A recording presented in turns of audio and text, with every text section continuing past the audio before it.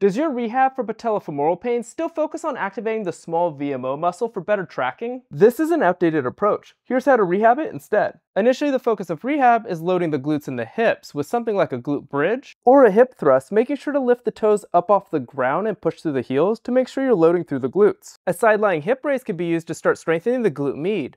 Start with the elbow underneath the shoulder and the knees stacked, and then slowly lift the hips up off the ground as far as you can go, and then slowly return back down to the ground. To start loading the knee and the quads, a split squat can be used. The more vertical your torso is, the more load on the quads you'll have, versus if you lean forward, the more load on the glutes you'll have.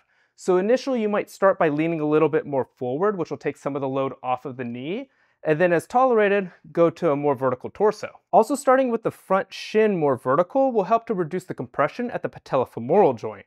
Once these are tolerated, adding plyometric loading helps to build up the tolerance to the loads with running. This can be performed with a pogo hop, initially starting with both legs and then switching to a single leg.